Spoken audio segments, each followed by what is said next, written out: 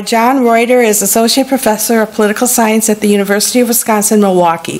His research focuses on the politics of authoritarian regimes with a focus on Russia. He is the author of The Origins of Dominant Parties, Building Authoritarian Institutions in Post-Soviet Russia, and is the author of numerous scholarly articles on elections, parties, public opinion, and political economy in Russia. So let's give him a welcome. And thank you. Thank you. Yes, thanks for having me. And it's very heartening to see such an engaged crowd here. And I'm glad that you're all interested in Russia. I mean, it's no surprise given current events, I suppose. But I'm glad to see it nonetheless. So my talk today is going to be on the topic of public opinion and regime stability in Putin's Russia. And so the central guiding question for us today is, how stable is Putin's regime? And we're going to look at that question through the prism of popular support for Putin. Now, I should say at the outset, I'm happy to answer any of your questions in Q&A about the war or U.S. policy towards the war, although I'm not an expert on U.S. policy. I'm an expert on Russian domestic politics, but I'm happy to conjecture on that if you'd like. And we are going to talk a good bit about the war in this presentation today, but we're going to talk about it through the lens of how it affects public opinion in Russia and think about what it means for the future of Putin's Russia. So what I'm going to start by doing is we're going to talk about what kind of regime Russia is. And we're going to do this not just for academic purposes, but because the type of regime that Russia is determines the role that public opinion plays in Russian politics. And then we're going to spend some time talking about why Vladimir Putin is so popular. And he is, in fact, popular, as far as we can tell from public opinion polls. And we're going to examine those underpinnings, because what we really want to do, where things are going to get good, is at the end of the talk where we think through whether the war is going to eventually erode public support for Putin and therefore erode the stability of the regime. I should also note in my, wasn't mentioned in the introduction, but this is what I do in my actual research. Most of my research now is doing public opinion polls in Russia. My colleagues and I, we run the longest running series of election polls going in Russia, at least done by Westerners. And so I'm active in doing polling in Russia. We have polls in the field right now. And so that's mostly what I want to share with you. Okay, so let's start with some preliminaries in terms of what type of regime Russia is. Russia is what political scientists call an electoral autocracy. And so what that means is that Russia has, in fact, all the institutional trappings of democracy. If you look at Russia's constitution, it's going to look like a democratic constitution. There's elections, a multi-party system, a legislature, an independent judiciary, human rights enshrined in the Constitution. So it appears like a democracy. But incumbents in Russia, they take advantage of their privileged position in office to tip the electoral playing field in their favor, to bend the rules of the game so that elections in Russia are not considered free and fair. But it's important to note, a very important feature of these electoral autocracies, which is, by the way, the most common type of authoritarian regime in the world today. There are very few of these old-style single-party communist regimes left. There are very few military regimes left. Most of the authoritarian regimes that exist in the world today have multi-party elections. They just manipulate those multi-party elections so that outcomes are in the incumbent's favor. An important feature of these regimes is that because they have these democratic-looking constitutions, the leaders of these regimes, like Vladimir Putin, they base their legitimacy on winning elections. So that may seem obvious, but think about how the leader of a monarchy, a traditional monarchy, bases their legitimacy. Well, they derive it from their their divine right to rule, let's say, or deep traditions, right? I, the king of Oman, have the right to rule because it's so set down in our traditions and because I have a special relationship with God. Or if you're, if you're the Soviet Union, the leaders of the Soviet Union, they didn't say that they had the legitimate right to rule because they had won some multi-party election. They said they had the legitimate right to rule because they were building a better society, they were building socialism, and that in order to build socialism, we had to have a one-party state that was going to guide the working class towards this better future. So, in electoral authoritarian regimes, though, rulers say that they have the right to rule because they win these elections.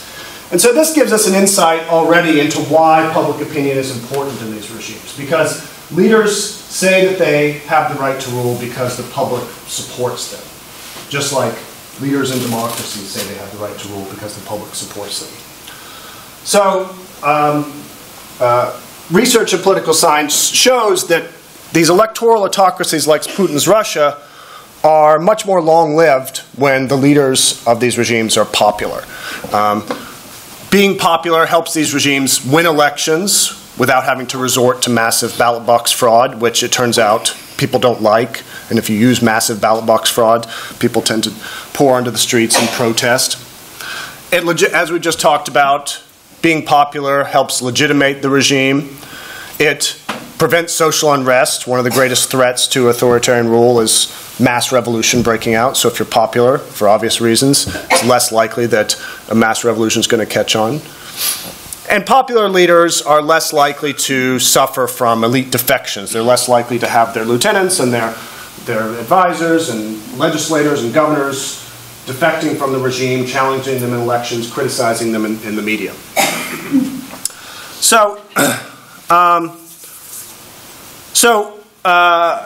I'm quite certain that the regime in Russia is very concerned about what the public thinks about it. The regime in Russia is obsessed with polling. They engage in a lot of polling, internal polling, to trying to always keep tabs on what the public thinks of them.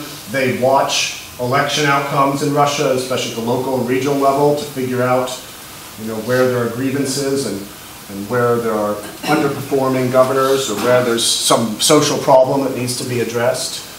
And then we have lots of other evidence of instances in Russia where the regime has changed course on this or that policy measure, clearly because it was unpopular. So one example of this was a pension reform in 2008. The regime was proposing to raise the pension age by 8 years from 58 to 65, and then there was this mass public outcry against this, and they backed off and they lowered it, and they only raised it by 5 years. And there's several other examples of this. In fact, as we'll talk about in a second, I think, if we have time, we're seeing an example of this right now in Russia with the public backlash against conscription, which they call mass mobilization in Russia, which has caused the regime to change course on who they're conscripting to fight in Ukraine. Okay, so that being said, it's popular. It's important for these regimes to be popular. And luckily for Putin and his regime, Putin has always been very popular in Russia. So this is just his popularity rating over time. And when he came into office in the early 2000s, he was very popular, routinely polling above 70%. His popularity has kind of oscillated, bounced around since then, but that's kind of not the main story. The main story here is that it's never dropped below 60%.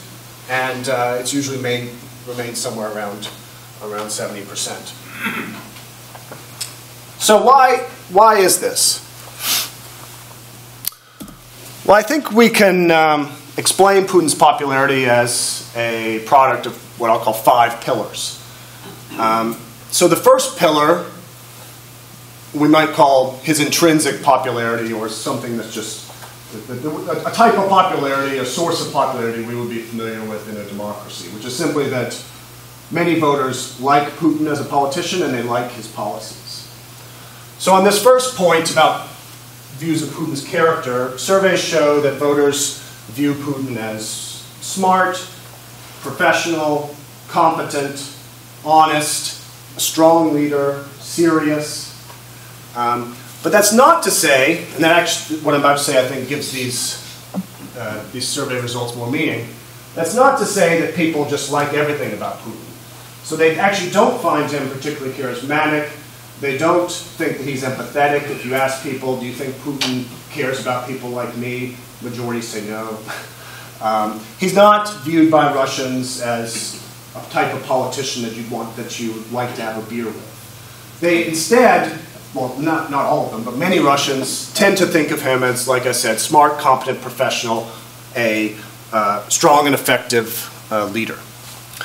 And we should also note that many voters, certainly not all, but there's a large chunk of voters in Russia that like Putin because they like his centrist policy course. We don't need to talk a lot today about what exactly Putin's policy course has been, but he occupies this kind of centrist, maybe center-right position on the economic spectrum.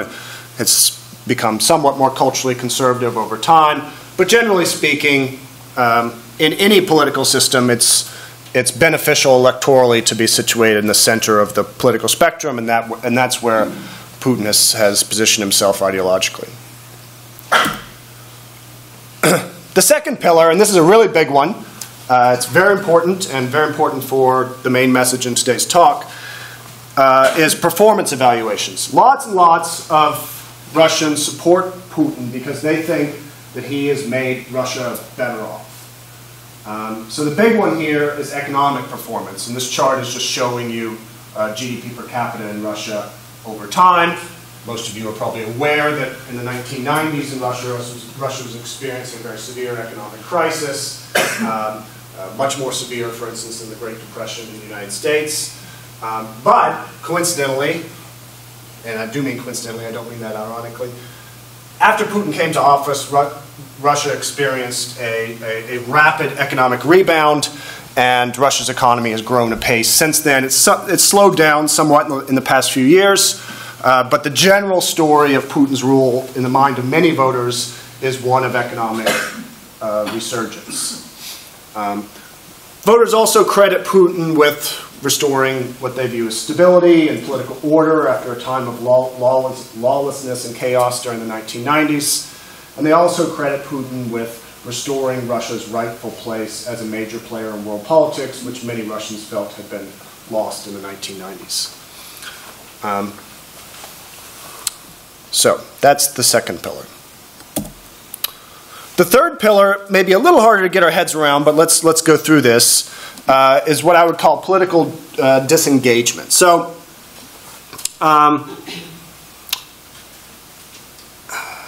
Putin's support, so right now it's sitting at about 75%. If you just ask Russians, do you support Putin or not support Putin? 75%. It's very wide. That's 3/4 of the Russian public says they support Putin. But when you dig in a bit, you find out that that support base is very wide, but it's actually quite shallow. And true believers, people who very strongly support Putin, they're strong ideologues for Putin and his policy course, are rather few, maybe 20 to 30% of the electorate. A large share of those who support Putin, they're more politically disengaged, they're politically apathetic, and they're just kind of going along to get along, and they kind of support Putin because for a variety of reasons. Many of them because they believe there's no credible alternatives, or maybe because of social pressures, or because they think it's the politically or socially desirable thing to do to say so. But the general point is that one of the things that undergirds the regime's stability is that the regime has not asked a lot of its citizens typically, ideologically. It doesn't ask them to be invested in politics. It doesn't ask them to be ardent supporters of the regime. This is in stark contrast to communist regimes, right, which very much did ask their supporters to be ardent supporters, asked them to be engaged in the ideological struggle against, as it was, capitalism. Another key pillar of support for Putin is what I'll call elite unity, and this is simply the notion that almost all important political elites in Russia support Putin, so there aren't a lot of influential opinion leaders in Russian society who are out there going on television criticizing Putin, or influential governors who are going to their constituents and saying, oh, Putin's doing a bad job. Everyone is on the same page. They're on message about supporting Putin. And then, of course, that kind of creates a feedback loop such that because everyone supports Putin, it's very politically dangerous to oppose Putin, and therefore this equilibrium of elite support for Putin is sustained. The final pillar that I presume and hope you've already thought of is the fact that Russia is an authoritarian system. And so there are limits on competition, limits on the opposition, limits on free speech. And so, of course, Putin is portrayed by the media in a much better light than he would be if Russia were a democracy. And because there are limits on the opposition, he doesn't suffer the same criticism that a politician would in a democracy. But there are limits to this authoritarian control. There are limits to the extent to which the narrative about Putin can be controlled, information about the government and its actions can be controlled, and so we don't want to overstate the extent to which the state can just shape public opinion to its will. Okay. Now what I want to do is I'm actually going to talk a little bit about support for the regime on the eve of the war, so in December and January 2021, 2022, because I think this is important because this is kind of a snapshot of what the status quo was like before we had this highly irregular event happening, where you have this rally around the flag effect and this upsurge of patriotism that I'm going to talk about in a second. So, one thing we should note, even though that Putin's popularity is consistently high, is that it was at its historically lowest point right on the eve of war. It was kind of settling out here around 60%. And so, at least in terms of Putin's popularity, it was not at its highest point. And more importantly, and very worryingly for the authorities in Russia, performance evaluations of the regime have begun to decline. I know there's a lot of numbers here, so I'm going to walk you through what's important to look at. So, on opinion surveys that my colleagues and I have conducted over the past several years, and were conducted by my predecessors prior to that, we asked respondents, since Putin came to office in 2000, have the following things increased, decreased, or stayed the same? And we'll just focus on the red numbers for a moment. And first here, let's look at the standard of living. Has your standard of living gotten better, or gotten worse, or stayed the same? And so, far less than a majority of voters think that their standard of living has now gotten better under Putin. This was not the case, so we don't have the survey data here, but this was not the case 10 years ago or 15 years ago under Putin. But increasingly, the regime was not getting high marks for economic performance. Similar with responsiveness of government, corruption, almost a majority said that corruption had increased, actually. Inequality, large majorities thought that inequality had increased under Putin. Now, Russia's influence in the world, this is one area, the two areas where Putin does do well among voters, is that people thought that Russia's influence in the world had increased, but note that this share was decreasing over time in the years leading up to the war. And the same thing for those who said that political stability in Russia had increased. That share of voters was decreasing in the years leading up to the war. So the point here is, right before the war starts, the regime is on probably its shakiest ground in terms of public support since 2000. So that's the backdrop. Now, let's pivot and talk about the war and how it's affected public opinion in Russia. But before we do that, I do want to set the stage by discussing what public opinion toward some hypothetical war was, or what public opinion towards Ukraine and confrontation with the West was before the war. Because this is going to play an important part in our story when we note that, well, I'll save that for later. But first of all, Russians' attitudes towards Ukraine and their attitudes towards relations between Russia and Ukraine.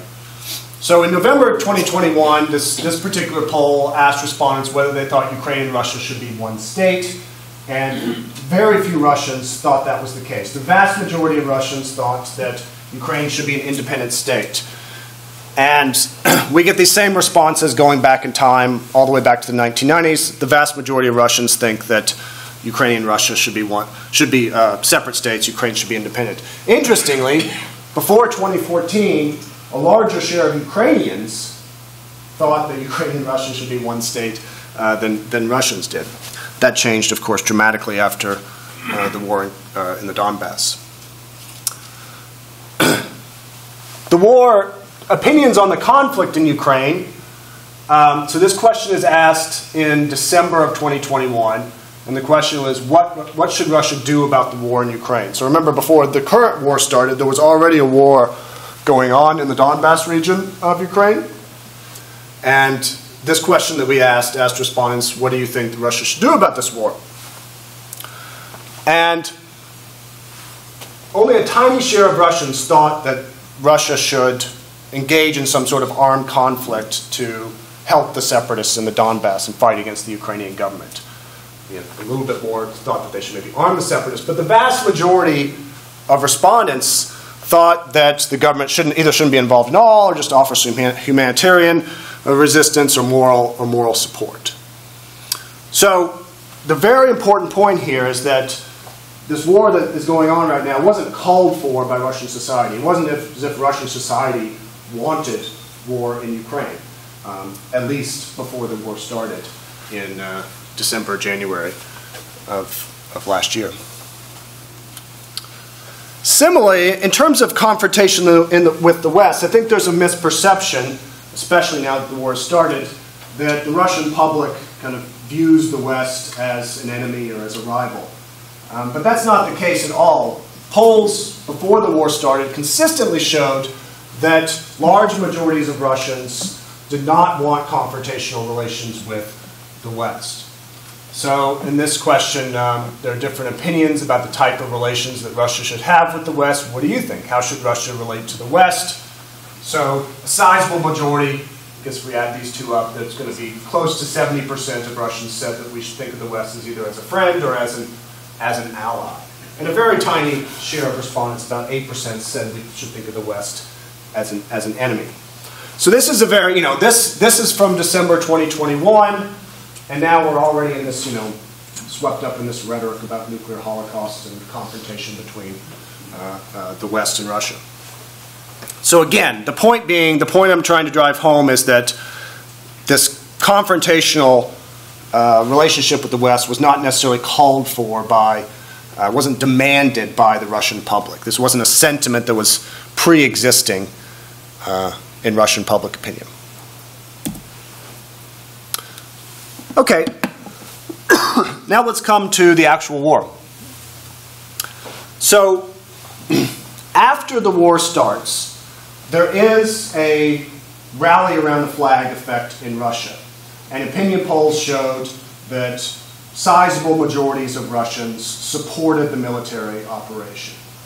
Now, they did this both because, rally around the flag effects, they don't just happen in autocracies, they happen in the United States, as most of you all know, in all democracies, these things happen in time of war. People tend to support the government in power.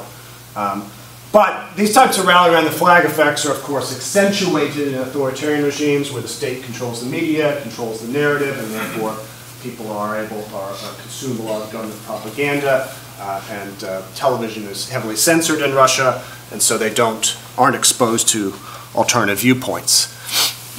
And so in that backdrop, there was strong but not overwhelming support for the military operation in Russia. And in concert with this, Putin's popularity also spiked up. So back to its historic highs. People, like I said, rallying around the flag and said they supported the government more after the war started. However, support for the war has been declining since then, and now this latest poll, which is just 2 weeks old, this is not my poll, by the way, it's some colleagues who do this work in Russia, it's sitting just above 50%. So it's reached its lowest point since the war began. And this tick downward that you notice here is almost certainly, although it's only 3 percentage points, but I think it's going to grow, is almost certainly in response to the Russian government announcing mass mobilization. They're going to be conscripting soldiers into the army and sending them to Ukraine. Prior to this, there have been some mistakes, but conscripts were not, for the most part, fighting on the front lines in Ukraine.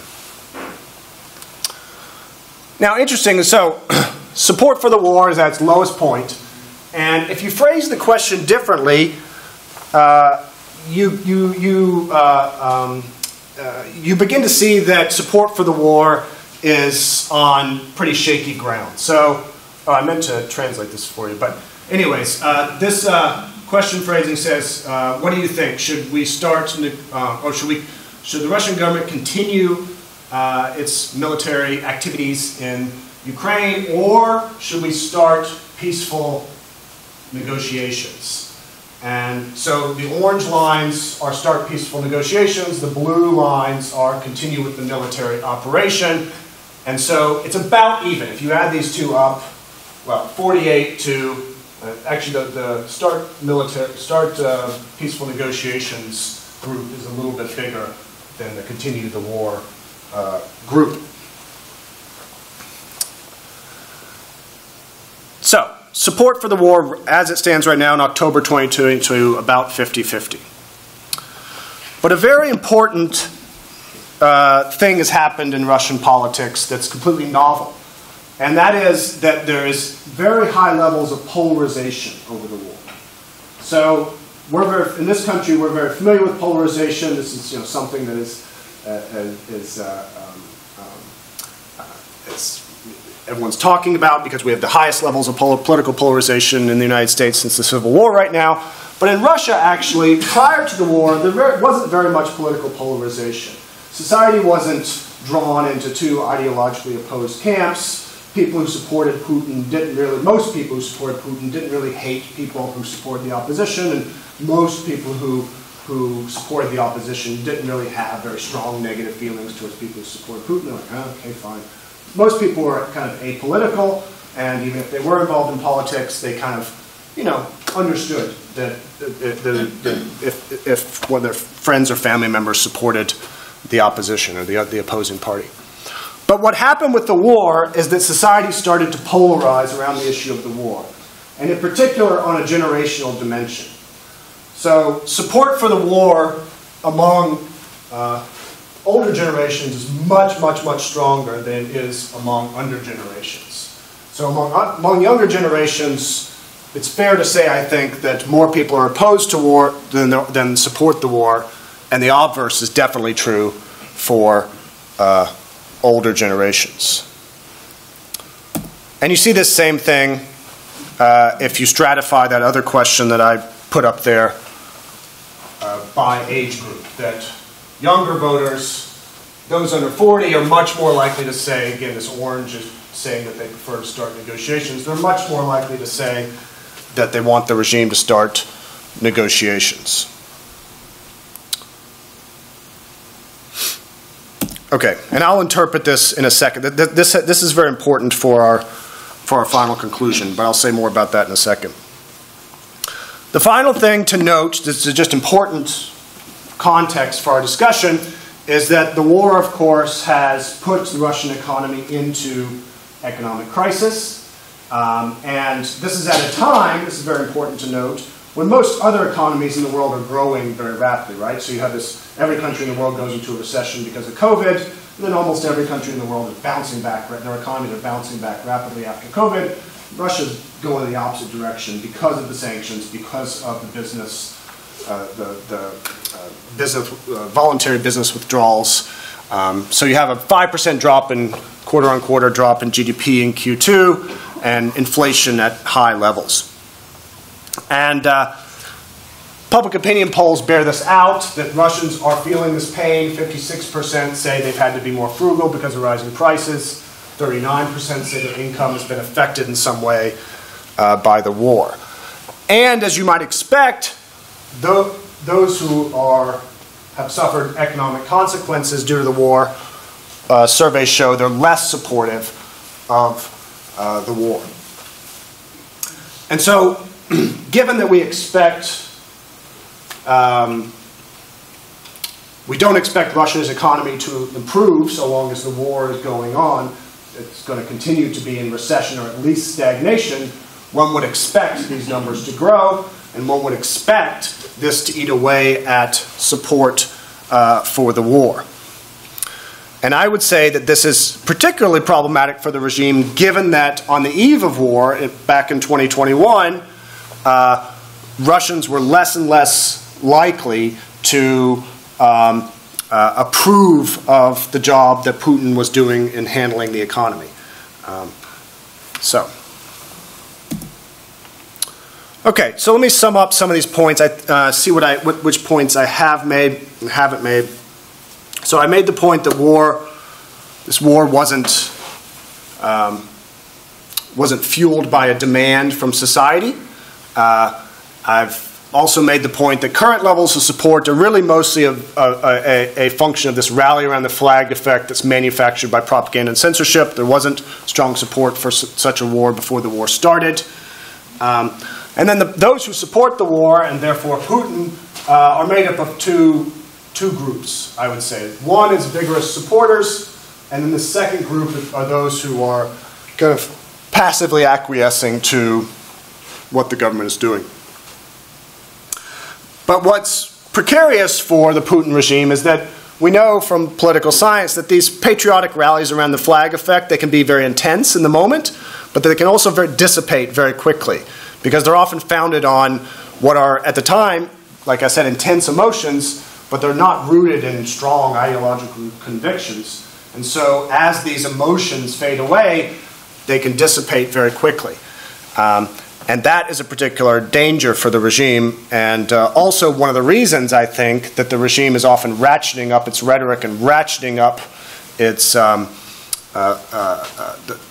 the rhetoric around confrontation with the West in order to keep fanning the flames of this rally around the flag effect. Because if it dissipates, the regime collapses.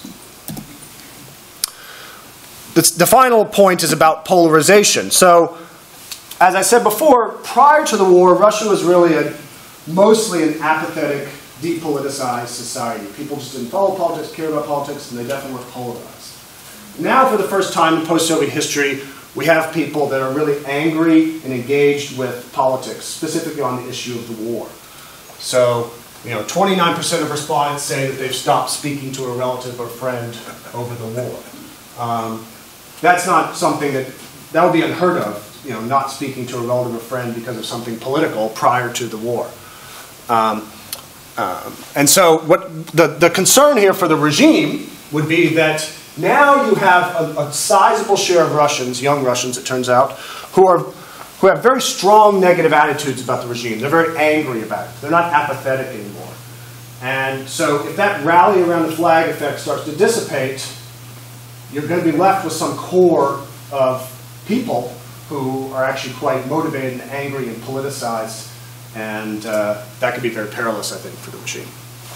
All right, so I'm going to leave it there, and I very much look forward to hearing your questions and comments.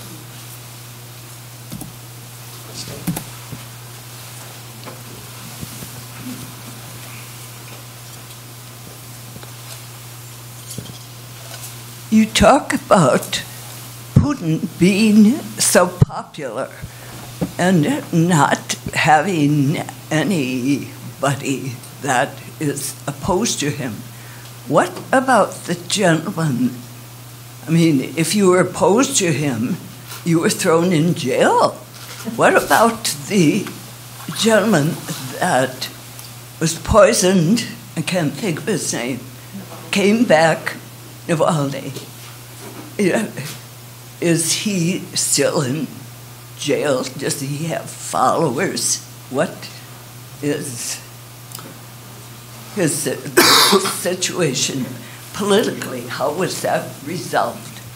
Great. Yeah. So the person you're talking about is Alexei Navalny. Yeah. So Alexei Navalny is the most staunch opposition figure in Russia. Opposition in Russia is a complicated entity. There are some parts of the opposition that are kind of co-opted by the regime and work with the regime somewhat, temper their criticism of the regime in exchange for access to policy. And then there is the parts of the opposition that's headed by mostly Alexei Navalny, who don't temper their criticism of the regime and are very, very staunch critics of the regime, and they call openly for the removal of the regime and, they do support mass street protest as a potential way to remove Putin from power. And so Alexei Navalny, the leader of this, he was put in jail. He was first poisoned by the FSB, incontrovertible evidence of that, and then since then he's been in jail. Very tragically in macabre fashion, he was put in jail for violating his parole. He was supposed to check in because he had been convicted of another crime and he was on parole, and he was supposed to check in with his parole officer while he was abroad, but he could not check in because he was in a coma from being poisoned, and then they put him in jail for not checking in with his parole officer. He's in prison, but he still has a following. His support base was unfortunately never very wide before this. Part of that, of course, is due to Russia's authoritarian system and the fact that his megaphone was stifled, right? He could only speak to his supporters through the internet. He wasn't allowed, of course, on state television. But at the same time, he is a very, for many Russians, he's kind of, he's a too hard line of a political figure. For some, he has a very grating political presence, and he turns off some Russians, and so that also limited his ability to expand his support base. This is very common in closed authoritarian regimes where dissidents, the type of person who has the kind of courage and strident personality to become a dissident, is often not the same type of person who's a good politician in democratic politics. And that's what we are observing with Alexei Navalny.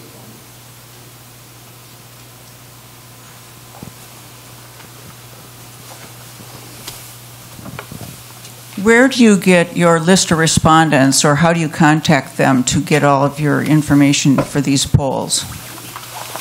Right, so we work with a survey company in Russia that has been doing surveys in Russia since the Soviet period, actually. And they draw representative samples. So they have survey teams in scores of Russian regions, and you first draw a sample of regions, and then within each region you draw a sample of settlements. That would be cities and villages. You do that randomly at both those stages. And then within those settlements, let's say it's a village, you're going to randomly select households to interview. And then within each household, you're going to randomly select a respondent. And so it's done just the same way that opinion polls are done in the United States or any other country. Except in Russia, the quality of opinion polls is actually a lot higher than in the United States because they're still done face-to-face. And that's possible in Russia because the cost of labor is much lower. So you can actually go into someone's home, make tea, sit down at the kitchen table, and do an interview with them. And it's not these annoying things you all get on your phones where you're trying to do a survey over text or someone's calling you in a robotic voice doing a poll. So.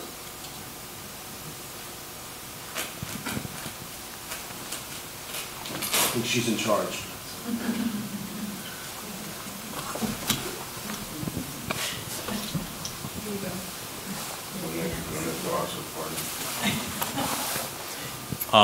With the polling, and you mentioned the regional, is there any polling? I don't know the population distribution of Russia. I'm assuming western end of Russia is the majority of population, how it is out on the hinterland.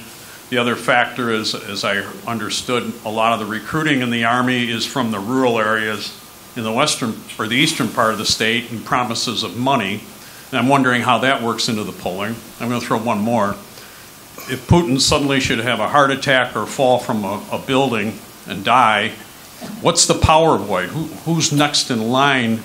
Navalny's in prison. He doesn't sound like much, but is there any group that would come in and fill that void? Okay. I remember the second one. The first one was, can you remind? The regional distribution, how the polling, does any polling indicate eastern Russia or western Russia versus eastern? I don't know the distribution of population in that country. It's huge. Right. I know the eastern St. Petersburg and Moscow, but you know. Well, in terms of drawing a sample, it would be done in a representative fashion. So the areas that are less populated, you'd have less respondents from there, and Moscow would have more respondents because there's more people from there. So it is nationally representative. Is there a power situation? The farther you get away from Moscow, how's the reliance on the party out of the Moscow, the central?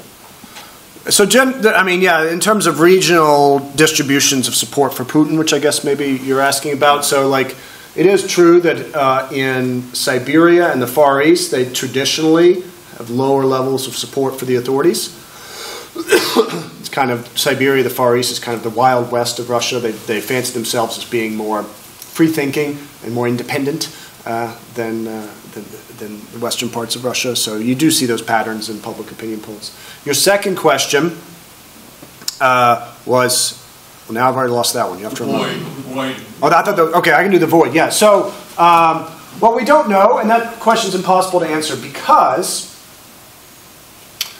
and it relates to what I was saying in response to her question, the type of people who are going to be effective politicians in a democratic system are not the same type of people who are effective politicians in an autocratic system. And that goes for dissidents, but it also goes for politicians within the regime. Some of the people who are close to Putin, within the ruling party, let's say, they have made their careers within this autocratic system, and they know how to advance their political careers in that system. But that doesn't necessarily mean that if tomorrow the whole thing collapses and we have free and fair elections and the TV lights are on and they're having open debates, that's going to make them into good politicians. So we've seen this happen over and over and over again in countries that transition from authoritarianism to democracy. That oftentimes totally new figures emerge that people didn't predict would emerge beforehand.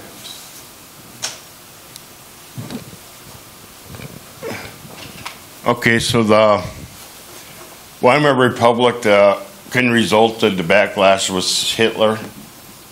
And the same thing is going on in this country right now. It's going to lead to an economic collapse, and it might lead back to what we had before. I wonder what happened in Russia in the 90s that led to Putin. Right. Well, I mean, so there's an argument out there that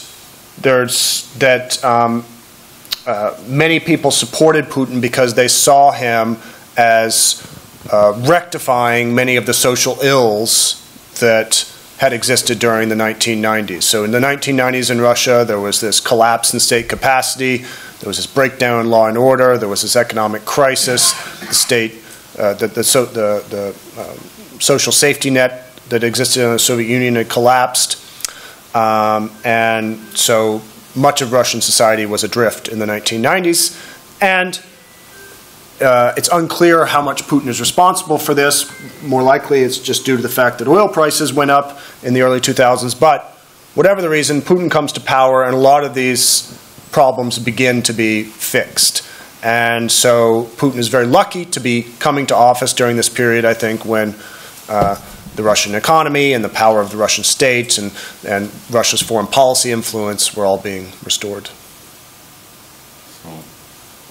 Well, I'm just wondering if it was the same as like the Weimar Republic, like we're kind of in the early stage of that. It's going to lead to an economic collapse. Well, I mean, it's a good point. I mean, it actually, right now, the crisis in Russia isn't nearly as bad as it would have been under Weimar Germany, right? So they're in a recession. They're in a recession, but it's not a deep depression yet in terms of drop in output. I'm at the 90s. Yeah. Said that was the deep crash. Well, we're 30 years away from that. 30 years away from that. It's a long time. So. I do have a question.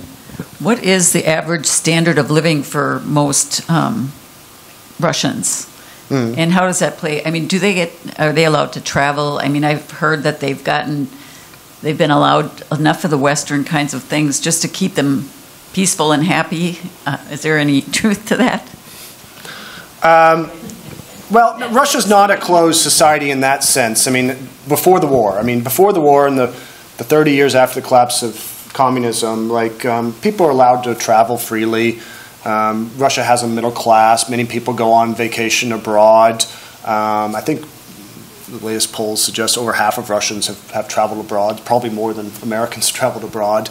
Now, that doesn't necessarily mean that their standard of living is higher than the United States. The average income in Russia is much lower than the United States. The median income is even lower. So there's very high inequality in Russia. There's a lot of very rich people, and then a lot of very, very poor people. So inequality is high in the U.S., as we all know, but it's even higher in Russia.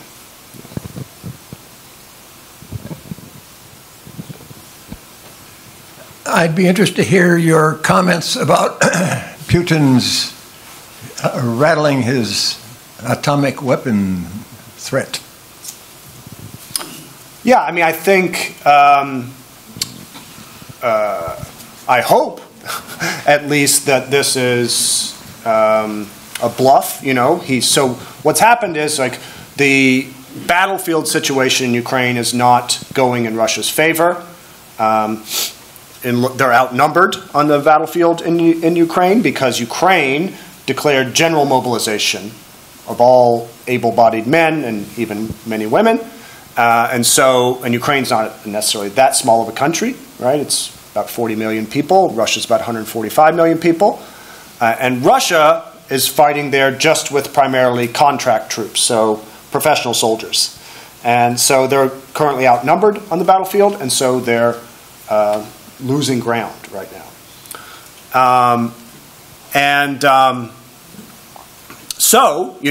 I think hopefully Putin is using this nuclear threat to try to get the West to back off and not provide more weapons to Ukraine.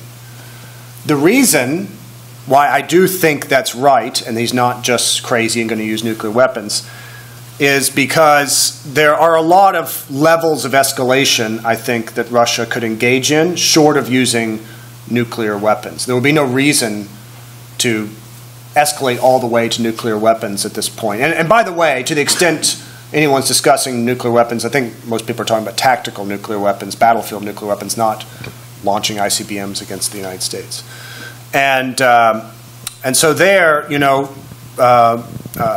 a lot of things Russia could do to escalate, bombing more civilian infrastructure, bombing government installations in Kiev, which they've avoided doing thus far, destroying the Ukrainian electricity grid, which they've avoided doing thus far. They may have started doing just yesterday and the day before. But there's a lot of things they could do before they get to nuclear weapons. So I think it's a bluff, and I think, but, I mean, we have to hope it's a bluff, because if it's not a bluff, we're all screwed, and there's no point in analyzing anything anyways.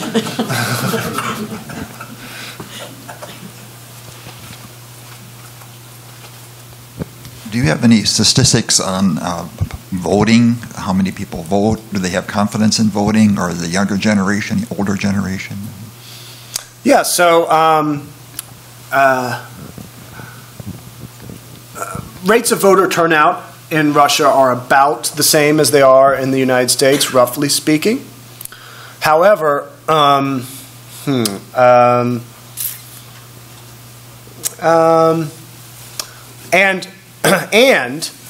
lot of people who participate in elections, probably about 70 to 75%, they think that elections are more or less free and fair. These are people who support the regime.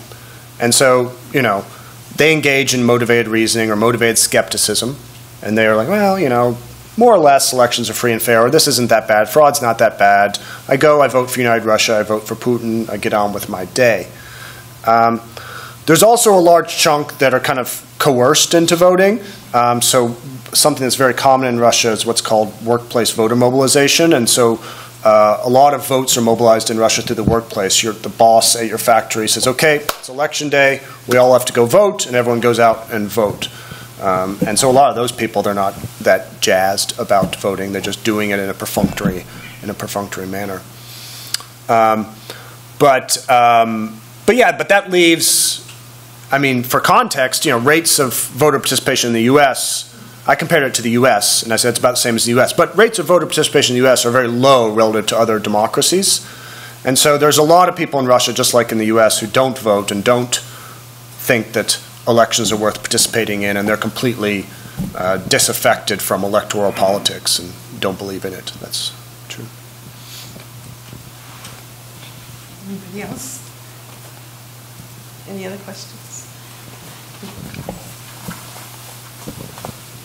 I just got a quick thought. I'm just kind of curious about their gross production, their economy.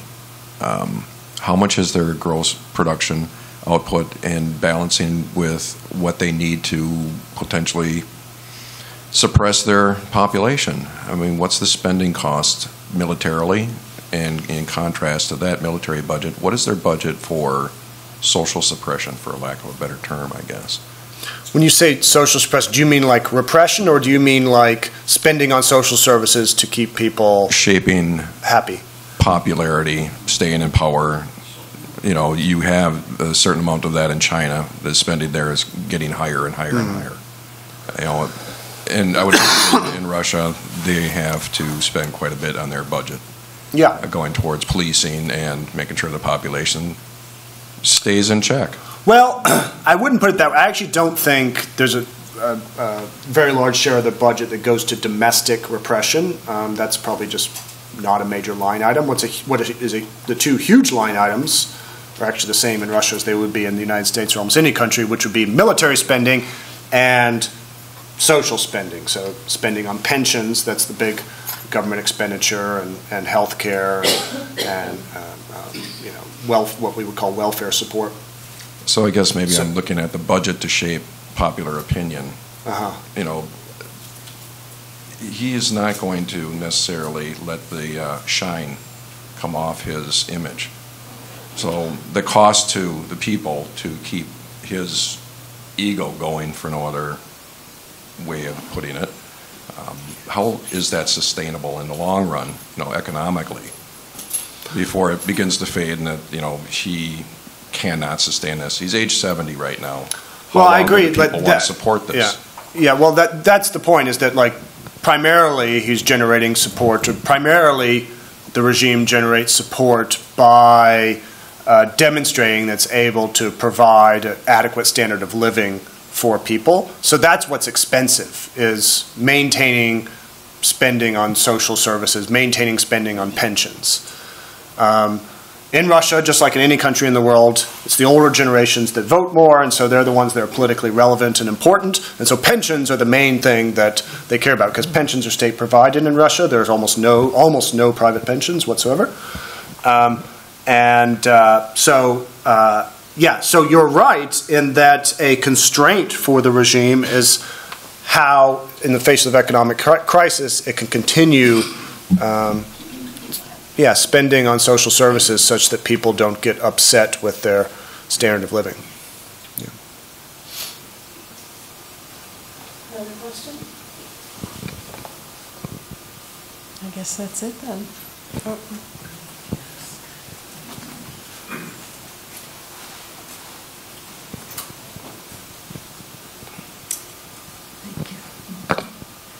How important are the oligarchs to Putin in keeping him in power and supporting him? Mm-hmm. Yeah, that's a really good question, because the traditional belief among Russia watchers is that they were absolutely crucial, that they were kind of one of the legs of his regime. And by oligarchs, she means these group of people who became fabulously wealthy in the 1990s because of their close ties with the state, but also because they were able to accumulate a large amount of economic assets in Russia during the transition from communism to capitalism. And so these are big businessmen, we would call them in the US, captains of industry, except for in Russia, they have very, very close ties to the state, all of them. And certainly when Putin came to power, he was very reliant on the support from the oligarchs. And he made a deal, a very famous deal with the oligarchs when he came to power. When the deal was, you get to keep everything that you took control of or stole or whatever it may be the case during the 1990s. But you don't, the deal was you get to keep that, and then you don't support the opposition, you have to support me. And so everyone believed that their support was very important. The war comes along, and many of these oligarchs, not all of them, they lost almost everything because a lot of their assets were in the West, and these were, of course, among the first individuals that the West placed sanctions on. So all these stories you read about yachts being seized and bank accounts frozen, these are the oligarchs, right? And so everyone thought, aha, well, this is going to imperil his regime, and they're going to, tell Putin to take a hike, because what's the point of supporting Putin if I can't have a yacht in Monaco, right? And but it turned out that in 2022, their support wasn't as important anymore, or that they didn't have the same influence over Putin that they once did. And the support of security services, the FSB, the army, the other security services seems to be more important for Putin than supporting the oligarchs.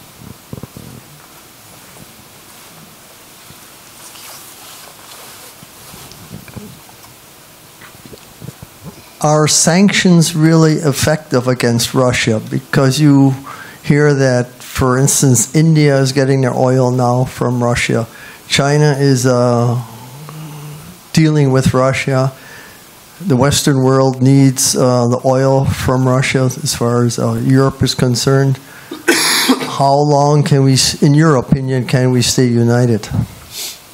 Right. So, on the first point about how effective sanctions are, they're both effective and ineffective. They're effective in the sense that the Russian economy is in recession, and they've lost a lot of government revenue because of Western oil embargoes and because of sectoral sanctions, and more actually, the largest part actually of the recession in Russia is not so much government actions, it's the informal business withdrawals. Because after the war, tons and tons of Western corporations just took their business out of Russia preemptively.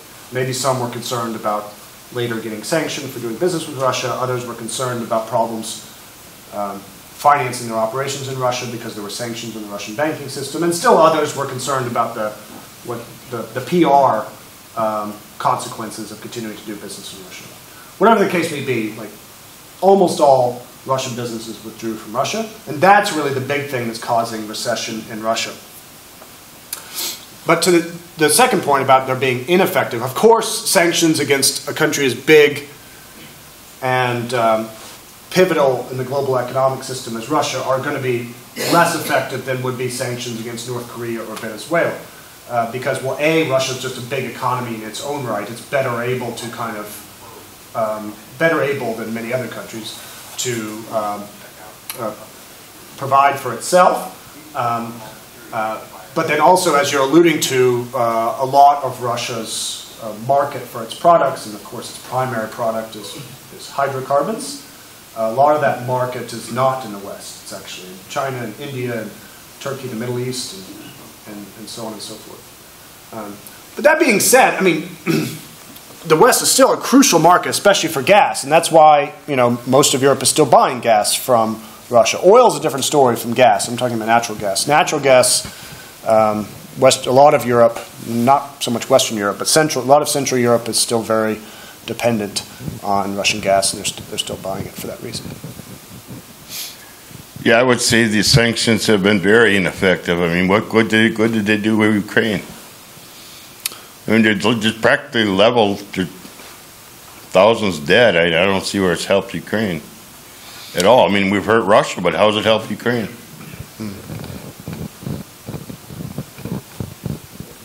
Yeah, it was a comment more than anything. Do you have any comment on the relationship of the Russian Orthodox Church and Putin's regime? I've read things, heard things about a tightness there and almost a complicity. Well, yes, this is a tradition in Russia that the Orthodox Church is much more closely tied to the state than would be churches in the West to the state. I mean, of course, this wasn't true during the communist era, which was, of course, an atheist regime. But during the Tsarist era, the church was very closely tied to the state, and the Tsar was by official church doctrine, the God's representative on earth. And so in the post-Soviet era, at least in the Putin era, yeah, the Russian Orthodox Church is very closely associated with the state and very supportive of the state, and they've been very vocally supportive of the war. That's for sure. But the Russian Orthodox Church doesn't have as much kind of influence on public opinion as do churches in the United States. I mean, church attendance is very, very low. Many Russians report. Well, first of all, levels of religiosity in Russia are much lower than in the United States, but then levels of church attendance are much lower still. In Orthodox Christianity, church attendance just doesn't have the same meaning. There's not like sermons in the same way there are in Protestant religions. So Orthodox priests don't really have the same opportunity to influence public opinion. They can't on Sunday give some political sermon. It's all in these, yeah. Any other questions?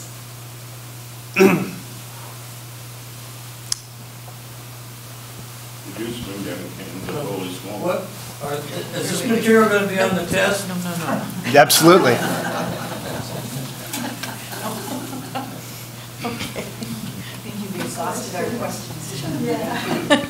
Any other questions? No? One more. Does your work have any predictive value? Well, I don't know. I guess we'll see, right? Well, no, the reason I ask, a lot of studies in psychology say that the masses are always wrong at critical turning points. We can use our stock market as an example of that.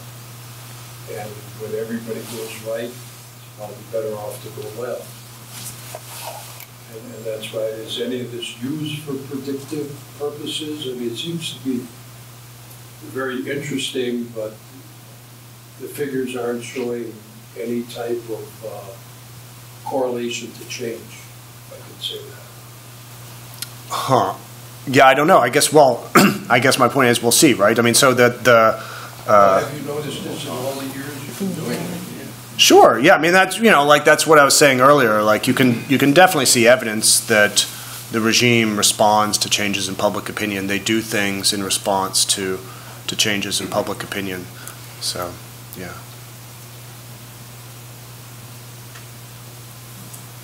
Is that it then for everybody? No? It's okay. We have a few more minutes. If you say the regime will respond to public opinion, everything that I've read about the current situation is very, very volatile. And since the conscription announcement, over 700,000 men have tried to flee and get out of the country. That has to have some public repercussions. And the whole issue about the threat of nuclear war and the kind of deranged speech that Putin just gave. But the sense, at least as I read Western media, is that it's very, very volatile. And do you think that the Russian people understand that kind of volatility? Or what do you think the response eventually will be? So do they? Well, I think. Okay. Let me put it this way. So polls indicate the Russians are very concerned and anxious, more so than Americans are. They're very worried about nuclear war. They're very worried about being nuked by the West. They think most Russians, not most, but the same numbers of Russians that I put up here that support the war, most of them also think, they really do think that the West is trying to destroy Russia, and that the West is, intent on wiping Russia off the face of the earth. So they're very anxious about this. They're very concerned about this happening. So, yeah, if that answers your question about like they're concerned, if that's what you meant by volatility.